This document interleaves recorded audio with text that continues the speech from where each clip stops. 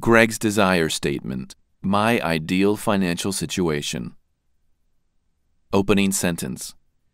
I am in the process of attracting all that I need to do, know, or have to attract my ideal financial situation. Body.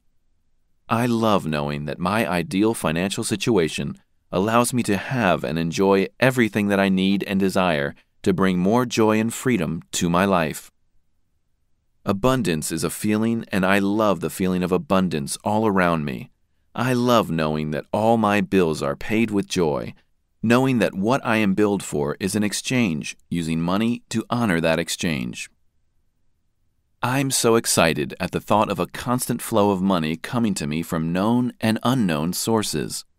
I love knowing that my ideal financial situation brings me the comfort and the knowledge that I can travel where I want, shop where I want, and have whatever will make me feel great. More and more, I receive gifts, win more prizes, and receive what I need from unknown and known sources. I love the thought of stashing money away into excellent investments. Closing sentence. The law of attraction is unfolding and orchestrating all that needs to happen to bring me my desire. How to create your desire statement. Now it's your turn to create your own desire statement. Use the items on your completed Clarity Through Contrast worksheet to build the body of your desire statement. I have provided you with the opening and closing sentences. All you have to do is fill in the body. Use some or all of the following phrases to help describe your ideal desire. I love knowing that my ideal. I love how it feels when. I've decided. More and more. It excites me.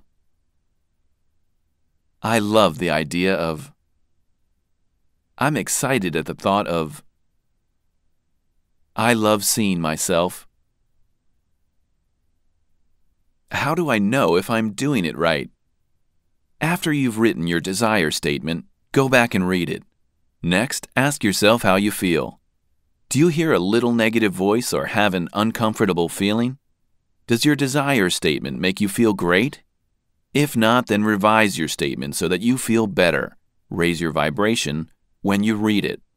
Remember, the purpose of the desire statement is to raise your vibration to help you include your new desire in your vibrational bubble. Wrapping up step 2, give your desire attention. You have completed the second phase of deliberate attraction, giving your desire attention. Here's what we've covered in this section. Your vibrational bubble contains all of your current vibrations.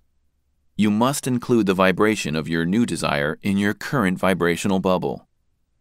A desire statement helps you include the vibration of your desire in your vibrational bubble. The purpose of step 2 is to give your desire attention. You raise your vibration when you give your desire attention, energy, and focus. Your affirmations may not feel good when the statements aren't true for you. Law of attraction responds to how you feel about your affirmations. Now that you've completed step 1 and step 2 of the law of attraction formula, it's time to apply the third step, allowing. Step 3, allow it. It's all about allowing. Now, some of you may be saying, I've had desires in the past that I got excited about and they never resulted in anything. Remember, deliberate attraction is a 3-step process. You've identified your desire and given it your attention. The third step in the deliberate attraction process is allowing. Let's get started. Allowing is simply the absence of negative vibration, and doubt is a negative vibration. Allowing is the most important step in the deliberate attraction process. One of my clients, Danny, asked me why he did not attract his desires. He had built a great clarity list of his ideal clients and made an awesome desire statement that felt great. So why didn't he attract his desires? The process didn't work for him because it was not enough for him to just identify his desire and really want it.